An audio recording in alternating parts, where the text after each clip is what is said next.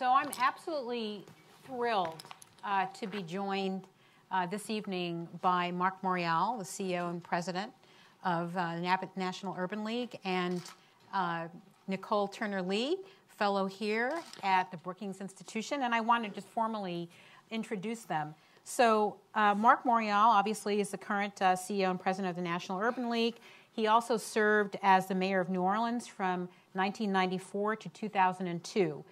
He's been an entrepreneur, a lawyer, professor, legislator, mayor, president of the U.S. Conference of Mayors, and CEO of the National Urban League, the nation's largest civil rights organization. In a distinguished professional career that has spanned over 25 years, Mark has performed all of these roles with excellence and is one of the most accomplished servant leaders in the nation. As mayor of New Orleans, Morial was a popular chief executive with a broad multiracial coalition who led New Orleans' 1990s Renaissance and left office with a 70% approval rating. With vigor and creativity, he passionately attacked his city's vast urban problems. Violent crimes and murders dropped by 60%, the unemployment rate was cut in half, and New Orleans' poverty rate fell according to the 2000 census. As president and CEO of the National Urban League since 2003, he has been the primary catalyst for an era of change, a transformation for the early 100-year-old civil rights organization. His energetic and skilled leadership has expanded the League's work around an empowerment agenda, which is redefining civil rights in the 21st century with a renewed emphasis on closing the economic gaps between whites and blacks, as well as rich and poor Americans. His creativity has led to initiatives such as the Urban Youth Empowerment Program to assist young adults in securing sustainable jobs and entrepreneurship centers in 5 cities to help the growth of small businesses. Also, Mark created the National Urban League Empowerment Fund, which has pumped almost $200 million into urban impact businesses, including minority businesses, through both debt and equity investments. A graduate of the University of Pennsylvania with a degree in economics and African American studies, he also holds a law degree from the Georgetown University Law Center here in Washington, D.C., as well as honorary degree from Xavier University, Wilberforce University, and the University of South Carolina, upstate. Thank you. I want to also introduce my colleague, Nicole Turner-Lee. Dr. Nicole Turner-Lee is a fellow at the Brookings Institution Center for Technology, Innovation, and a contributor to Tech Tank. At the Center for Technology and Innovation, Dr. Turner-Lee researches public policy designed to enable equitable access to technology across the U.S. and to harness its power to create change in communities across the world.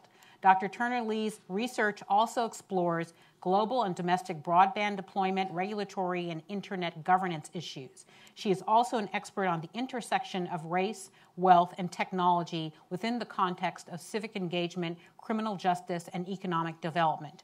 She came to Brookings from the Multicultural Media, Telecom, and Internet Council, a national nonprofit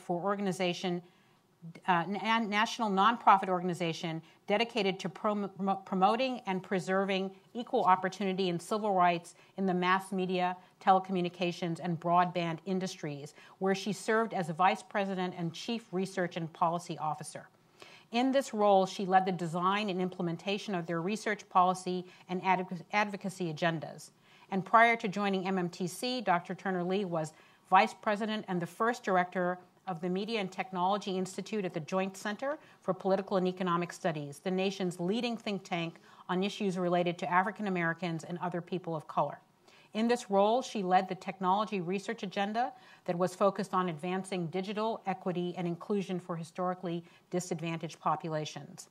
Dr. Turner-Lee graduated from Colgate University magna cum laude and has an MA and PhD in sociology from Northwestern University. So please, let's welcome both of them.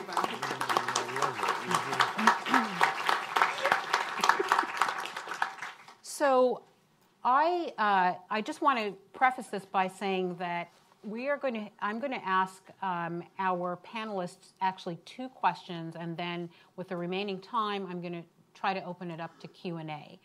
But I have already chatted with both of them, and one of the things that I want them to reflect on coming from very different perspectives, is we are in a context now.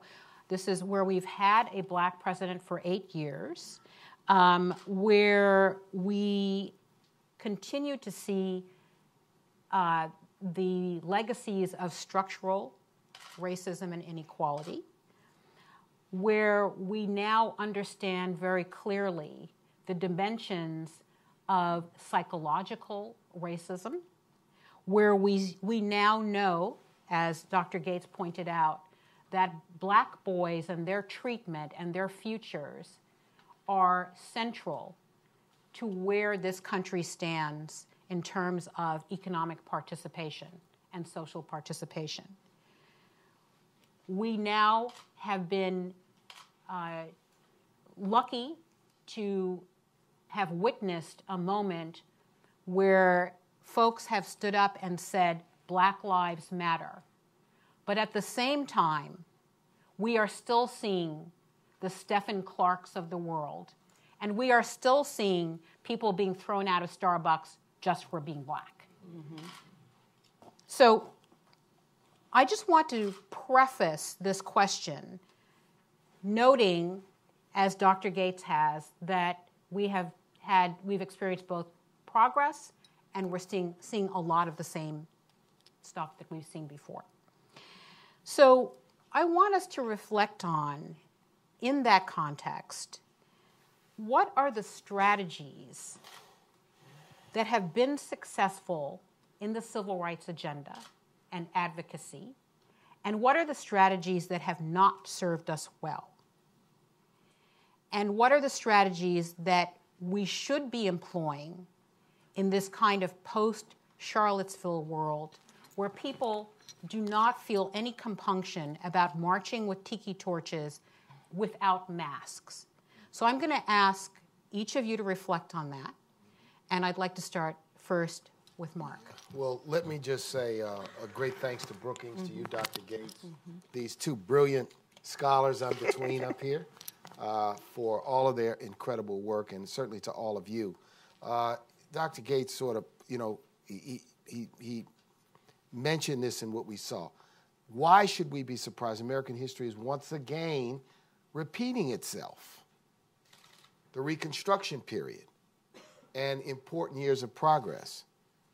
Black political progress, black economic progress. We had 22 black members of Congress. We had a black governor in Louisiana, 2 black lieutenant governors, African-American members of the United States Senate from 1868 to really 1900. And then all of a sudden, during that period of time, there was this massive resistance. We went from Abraham Lincoln to Andrew Johnson.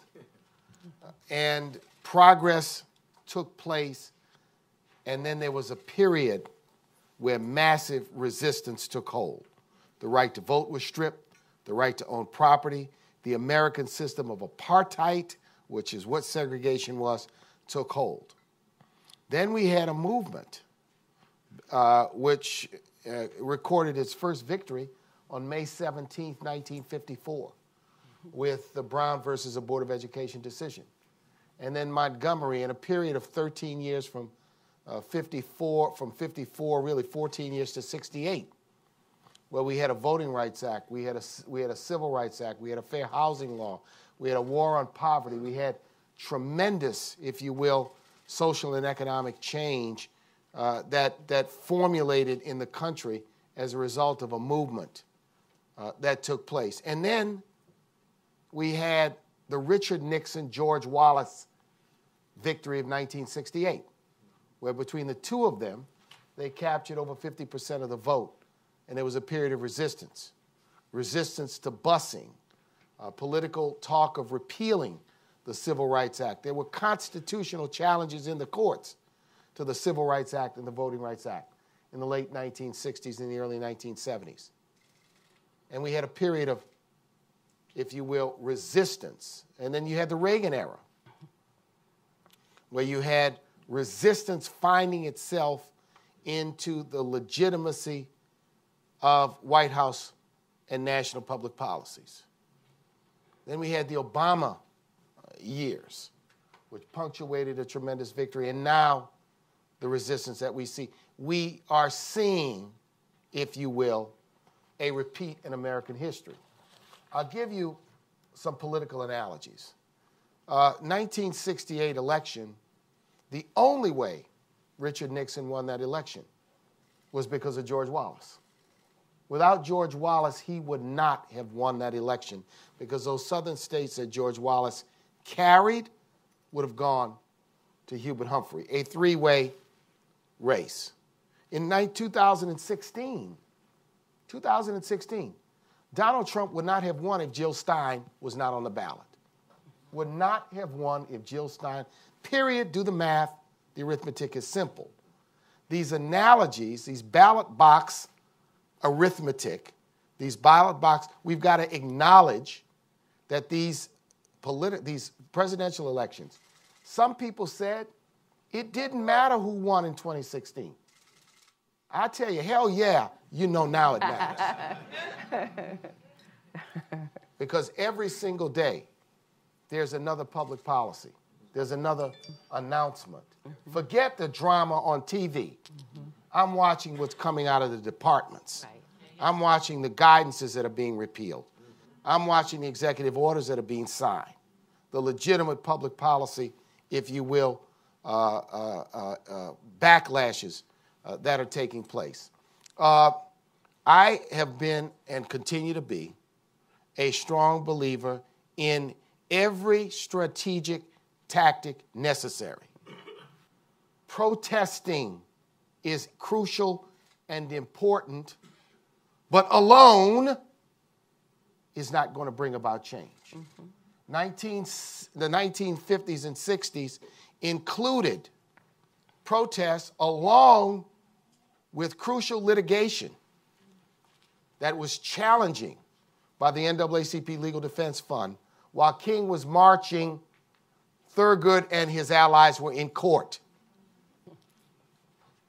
Protest counts. Litigation counts.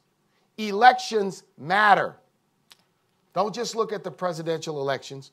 Look at the significant changes. I was a mayor of a city. My father was a mayor of a city. You look at the cities of Atlanta, you look at cities like New Orleans, and you can look at the changes that took place as a result of political progress in those cities. Not perfect, not perfect. I'm not going to suggest that that eliminated all problems. So I think every single reasonable strategy has to be employed. Coalition building makes a difference. The struggle for progress needs allies, needs alliances. Always allies and alliances have made a difference in bringing about progress. Whether it was in abolition, whether it was in civil rights. Don't forget that in 2008, Barack Obama carried a majority of the white vote in 12 states.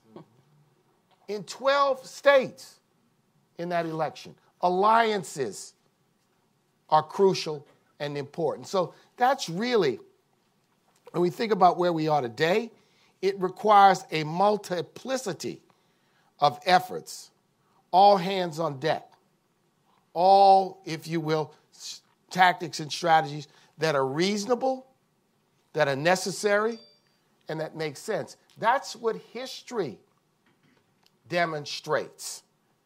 Sometimes these strategies are not perfectly coordinated. Sometimes it's not like a beautiful orchestra of music.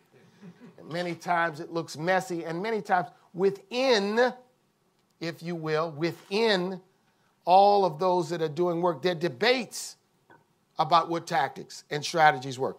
I've sat in many seats. I was an anti-apartheid protester in the 1980s, right? I was an activist lawyer bringing civil rights lawsuits, wore that hat too. I was a person that chose elected office and served in a legislative body and then as mayor of New Orleans. Then I'm here leading a national civil rights. I've worn many hats because I believe that every reasonable tactic and strategy has to be employed in this movement, not only for civil rights, but for justice and freedom and for a vision of an America that is for all people. Mm-hmm. Thank you, Mark. Nicole? Darn, Mark. Started with that question. Well, I know you could go on, but I know. Well, I have the pleasure. He's one of my mentors. Mark has been with me since my career in Washington and before. As Camille said, I spend most of my time doing technology, but I actually have a civil rights roots because I'm a sociologist. And in the exploration as a sociologist, you're always looking for what is sort of at the heart of situations that reflect upon disparity. And so I've committed my life's work to that, and here at Brookings, continue to have that conversation on technology and when other things come up. I'm gonna shift it a little bit because I was a baby when Martin Luther King died. I wasn't even born. I mean, I'm trying not to tell you my age, but I'm getting close. If I kind of share what month I was born after he died. But, you know, part of what I remember about that experience, and I sort of want to take what Mark talked about and the good points that he brought up, but just to reflect on where we are today. I mean, my dissertation was about me. It was about a child that grew up in the 60s, 68 to be exact, who did not march, who had not protested, but I was a beneficiary of the civil rights movement. My parents had went to historically black colleges. They were the first to go to school. Here I come along. I wanted to go to Howard. My daddy said, no, you got to go to Colgate because I marched for you to go to Colgate versus Howard. I was that person who had lived on the coattails of the civil rights movement.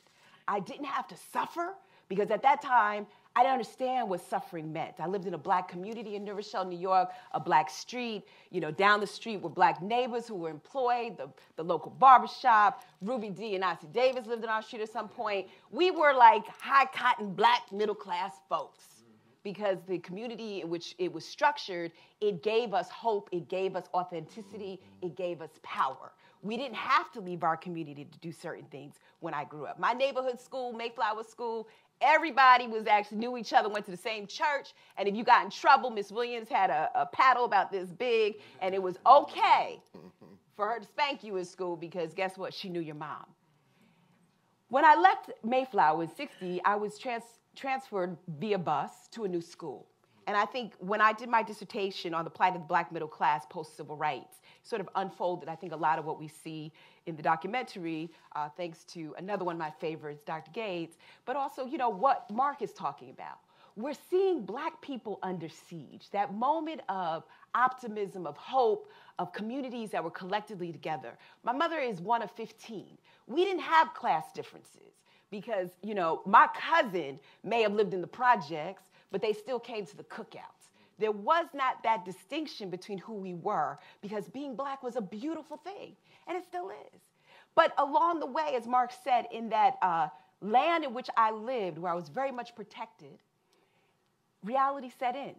When I went to Colgate, I became a fighter for apartheid. Maya Angelou came to Colgate. Stokely Carmichael came to Colgate. People who I'd read about came to Colgate. In a school of 3,000, only 85 people of color, plural, about 15 African-American students. It was probably one of the most horrific parts of my life that committed me towards social justice.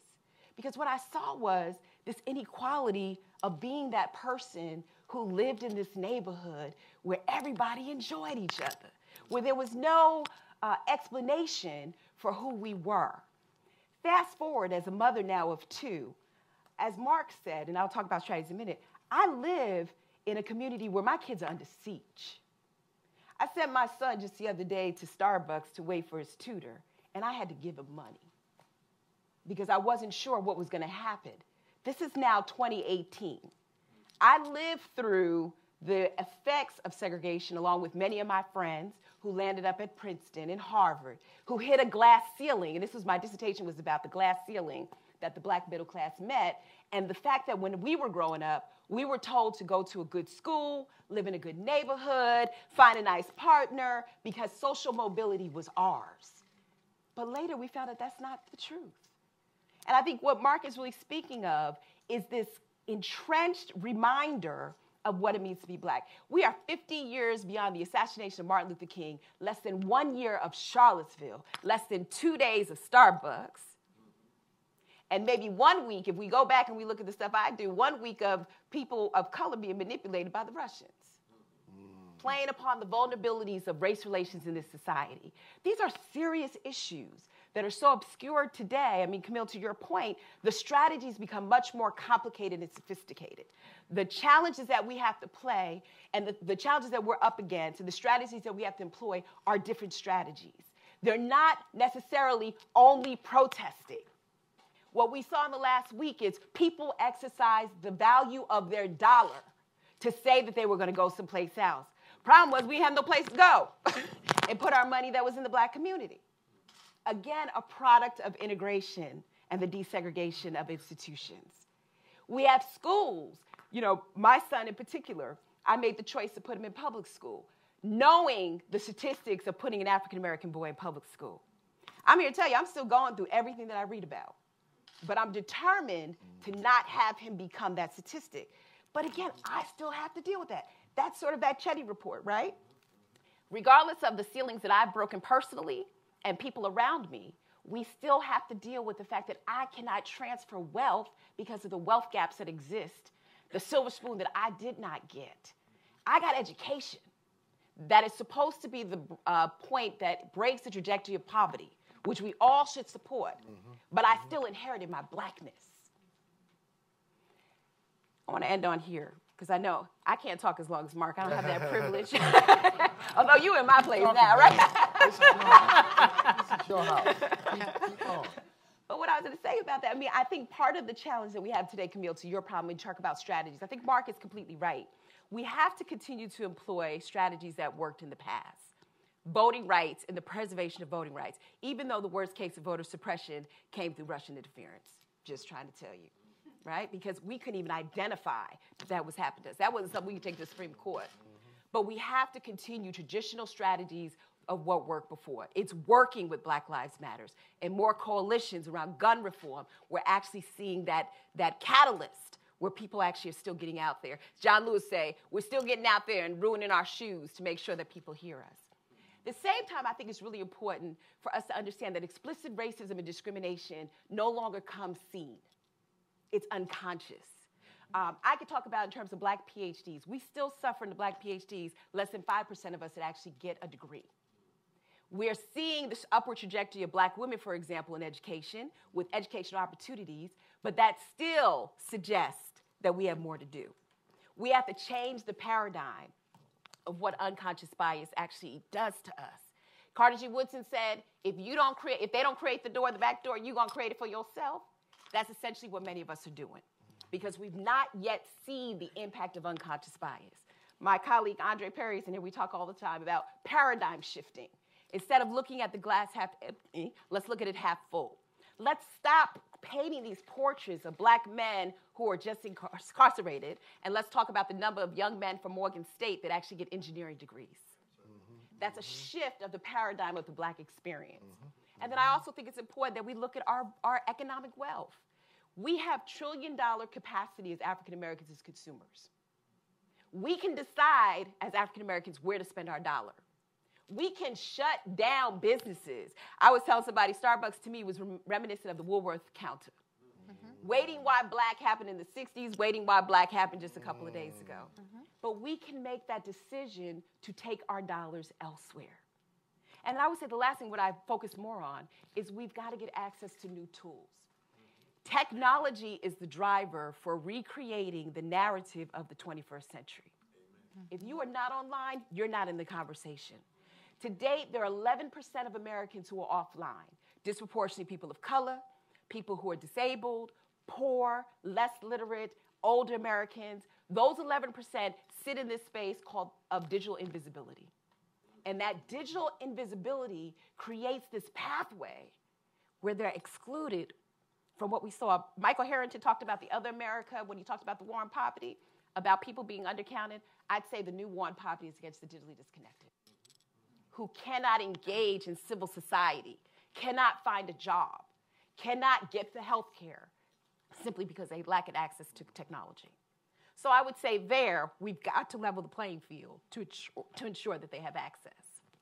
Thank you. Got me all choked up. So I'm going to ask one more question, and then I'm going to open it up for a very short Q&A. This second question is around a topic that Nicole just raised, which is that we know that the economy is certainly increasingly digital and knowledge and tech driven. And so my question is, what do you think are the most effective ways for positioning African Americans economically and financially to claim their space in this new economy? So we're going to start with you, Nicole, and I'm going to be kind of vicious on the time. I know. I won't do my sermon. People who know me know I can go on for a long time on technology, so I promise I won't get on my soapbox. So I think you're right. I mean, I think the key thing is that when I look at the technology space, we've actually gone into this disruptive age where it's not only affecting what used to be give a person a computer, make sure they have internet. It's not a binary conversation anymore. Technology's become so sophisticated that you sit within the ecosystem of getting things done. How many people in here order an Uber? Just raise your hand. How many people use Airbnb? Raise your hand. How many people go on social media? Raise your hand. How many of you use the dating sites? Okay, I'm not going to push you out. I'm going to keep you out. I'm not going to call you out, right? But I say all that to say, imagine if you're disconnected, your life is blind. You're disadvantaged. And so, Camille, to your point, recognizing that there's the consumer side in terms of how am I consuming technology products that help me with my learning and engage me. But then there's this really scary side of it, which is if I don't have access to technology, I cannot work. I cannot engage the economy in a way where it creates efficiency. When I take an Uber from here to Capitol Hill, it costs me $6. When I take a taxi, it costs me $20. If I'm a single African-American woman, which I am, who is of low resources, that $20 just took food off of my table. And so the deeper that people go into technology efficiency, and as we move into, some of my work is on artificial intelligence, algorithmic bias, we all are the product. But when poor people and black people are not part of the suite in the ecology of information, they become the product that's bypassed. Uber doesn't come to their neighborhood. Jobs don't enter into their community. The skill set, there's a cost of digital exclusion. So I think, Camille, to your point, we've got to figure out ways to move people as consumers of technology to producers of the technology, which is, I think, why Mark and NUL have been very, very adamant, and Reverend Jackson, around how do we get more diversity into these companies so that we ensure that we have people who are pulling people up versus, basically putting us under a microscope as part of the data that fuels the new economy. Thank you, Nicole. So let me just give you all a little highlight. So our entire State of Black America report, which will be released, your contributor, on May 8th, is dedicated to the digital revolution. And we are going to release a digital equality index, which is going to measure the disparities. And I'll give you a little tease. African Americans over-index as users, owners, and consumers of these devices. A handheld, mobile, I call it computer. African Americans seriously under-index when it comes to jobs in the tech sector writ large. Very low numbers, 4.5% of all jobs. The trick and the challenge and the work is in what you said, which is for people of color, particularly African Americans and Latinos, to become producers, owners, participants in the largesse, in the wealth, and in the opportunity that the tech sector is creating. The new tech sector, which are the new companies that we all know, the Facebooks, the Googles, and the Amazons, are far behind the diversity revolution. Far behind the diversity revolution. Many of these companies, just within the last 12 months or so, have added African Americans to their boards. Very few of them have had long-standing chief diversity officers or meaningful relationships with African American institutions, educational, civic, and civil rights institutions. So we're going to challenge them if you will. Now, what is interesting, though, is that many of what people might call the old tech companies, the broadband service providers, right, like Comcast, AT&T, and Verizon, some of them have the most diverse boards. Some of them have long-standing commitments to diversity that puts them far ahead when you index their numbers to these new tech companies. This is the frontier. I am not simply interested in people in my community being consumers. We have to be the producers. We have to be the owners. If tech is going to cause jobs to disappear, then we have to ensure that the jobs that are going to be created are going to be jobs with whom and with which African Americans and other people of color have meaningful and real access to. We have, and we produce, North Carolina A&T, Xavier University, to name two, and many others, are producing African Americans with backgrounds in sciences. There's not, is there a pipeline? There's a pipeline. There's absolute, is it what it ought to be? No, it's not what it ought to be. But there's a pipeline of people, and then tech does not just create tech jobs. Tech companies hire lawyers, payroll specialists, finance experts, marketing experts, salespeople. They're like any other enterprise. So these numbers in these companies are not just driven by tech jobs, traditional tech jobs. It's a larger conversation. So we're going to have that conversation. This year's State of Black America report will be released on May the 8th. We are going to tape a television show that's going to appear on May 30th on TV One. We're going to release a report, an online report. We've got 50 authors, including the dynamic Nicole Turner-Lee, that we're going to feature, who will be writing on all of these subjects. We're going to focus on not only the digital divide, but where is the digital opportunity? Where is this revolution? Isn't going to be televised, but it is going to be online. All right.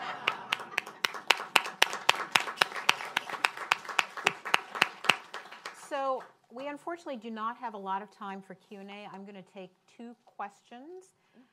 Let me first preface this by saying they need to be questions and they need to be succinct. Okay? Thank you. So I'm going to take this gentleman over here and the person way in the back with the white sleeve and the black sweater. So way back there. So right here, this gentleman here. Mm-hmm. So we're going to take the two questions and then we'll answer. I will try to be succinct. So I'm going to frame it first. There was an essay I read a while ago called The End of the Black American Narrative. We can't hear you. There's an essay I read a while ago called The End of the Black American Narrative. It was basically made the point that as a matter of political praxis, it becomes increasingly difficult to have a narrative of, he used the language of victimology, but to have a politics based on grievance for Black Americans in the face of all the successes of Obama and Oprah, and if you will. Whether it was right or wrong, it's difficult to make that case. Now, I use that to frame it because you made the point about coalitions and the importance of that as a strategy. And one of the things that a lot of my friends say or tell me is that with the current political climate, it's alienating to a lot of would-be allies because they feel like they can't engage with this tone. They feel like they're shut out, et cetera, et cetera. And so how do you, I guess, suggest reconciling the truth of the matter that a lot of progress comes with discomfort, with the fact that some of that discomfort may be alienating would-be allies that you need to build coalitions, to get votes, to get things done? Let me address this. Let's take both questions first, and then we can go. So the way in the back. All right, there. Thank you. Bill Cunningham. This is going to be a little rough. Just want to warn you. That's okay. You guys missed Black Lives Matter. You missed Me Too also. And I'm talking Urban League. I'm talking NAACP. I'm talking Operation Push. Part of the reason why you missed them was because for this demographic, those organizations don't have a lot of authenticity. And what I mean by that is if you look at the partnerships that, say, Urban League did with Wells Fargo in the years leading up to the crisis that resulted in a 61% decline in African-American wealth, that might have led the people in this demographic that I'm talking about to figure out that they needed to create their own institutions. So what's your strategy going forward to address some of those types of disconnects? Let me just address this. Yeah. Just because somebody contributes to us, right, just like somebody contributes to a university, it doesn't dictate what their scholars do. Right. So if you contribute to us, it doesn't dictate our public policy. That's what you have to be clear and understand. The second thing over here, I just want to address this. See that grievance, victimology conversation? That's Fox News alternative right rhetoric, right? That somehow, because we raise issues of concern, we're playing the victim. Mm-hmm. Because we assert challenges to American society, that we're in the grievance class. I reject wholeheartedly that terminology because it's another spin meister initiative, right? We're going to spin what they're doing to discredit them. I'll say this about your question around coalition building. You know, we have to build coalitions with people who are sincerely interested and honest in addressing the challenges that America faces. I understand that that does not include everyone. Right. And some people may choose to stand on the side, and I can't do anything about it, and I'm not going to worry about it. I just want to address this, because this is what the brother in the back doesn't know. There is a conversation between the National Urban League, the NAACP, and the National Action Network, and Black Lives Matter, and their leadership. Just because you don't see it, right, doesn't mean that it happens. We can't let everybody peep every strategy. Right. Right. See, and you need to understand that that's always been the case and will continue to be the case. And I welcome the fact that young people in a generation want to embrace their own initiatives and their own institutions. I don't see it as a challenge, right? Because I still have 20,000 volunteers, including 12,000 that are under the age of 40 in our young professionals, if you will, auxiliary group, right? So that's really the point. I'm not going to play in to them against us. What I'm going to do is say we will work because we're all animated by addressing the same issues and the same problems, although we may take different approaches at different times. So wait, no, let me. Sorry, you had a question, I answered. No, sorry, sir. Wait, sir, sir. No redirect. Sir, you can take. So let me respond. No, sir, you can take that. You can continue the conversation afterwards. Okay. So if I can actually respond. So I'll respond to both, actually. So let me respond first to the grievance piece. I think that anyone who says that they don't want to work together to win the 2020 presidential election is actually living a fantasy. We all need each other to actually take back the House, take back the White House in 2020. So this whole grievance philosophy, we really have to revisit that. If we're fighting each other, as sociologists, we basically have set ourselves up for failure. And I don't think that that's the wave that we're actually seeing. And so we really need to look critically. I like Mark, reject that, because I think there is the opportunity of flipping the apple cart to say, what is it that all of us want together? I know for a fact when I woke up the next day, I didn't feel too good. And the person across the aisle from me in the office didn't feel too good. And the person at my church didn't feel too good. And the cashier at the local restaurant didn't feel too good. So I think we actually got a whole lot of people who don't feel too good, that we need to move past a grievance mentality to actually mobilize. The key to taking back political power comes with voter mobilization. And I think I'm seeing a lot more energy. What we saw actually in Alabama and other places, we're actually seeing people to come out. Doug Jones won because of African-American women and men, but he also won because of millennials. And so until we start to see that those coalitions are already forming, we're going to miss it when it comes up to this new election. to the gentleman back there, I actually want to just respond, and I don't work for a civil rights organization. I'm very supportive of civil rights organizations. I try to, when I can, pay my dues. But what I was going to say about that is, I think that that also plays into the stigma of what happened post-civil rights. I was recently listening to John Lewis and Juanita Abernathy give a conversation about after Martin Luther King's death. And one of the things that they said is, when Martin died, people didn't know what to do. And I think what we're feeding into now is a sense of we still don't know what to do. And that has less to do with, well, this organization who's more traditionally based does X versus the Black Lives Matter kids that did this. Let me tell you one thing. There's a difference in methodology. I say with Black Lives Matter, they may use a hashtag, whereas traditional civil rights movement folks used, use other mobilization strategies. They shut down counters, et cetera. But we did see some progress with Black Lives Matter in changing the criminal justice system. We did see a voice actually rise up when it comes to protests using technology to leverage. You cannot pit either one against each other because we need both. Black Lives Matter has shown up at National Urban League functions when things have gone wrong. National Urban League has shown up other places. That's the evidence of what we're actually seeing. Just recently, we saw that with the March for Our Lives. It wasn't just a white gun reform movement. It was a movement where people actually came out of different cultures. But there's a challenge, and just kind of going back to the gentleman on the Me Too movement stuff, there's a challenge when we begin to prioritize certain movements over others. That's the sociology of dysfunction, when we say that this movement is better. When Me Too came out, I was me first. I wasn't Me Too. I had already been harassed by several people before that movement came out. Nobody heard me. And it's the experiences of the oppressed that often don't get played out in popular culture or in media. So I would just tell the gentleman back, we have to be careful about the language in which we create division and areas where we don't see opportunities to collaborate. And it works both ways. We need to educate young people on what it means to take it past Twitter.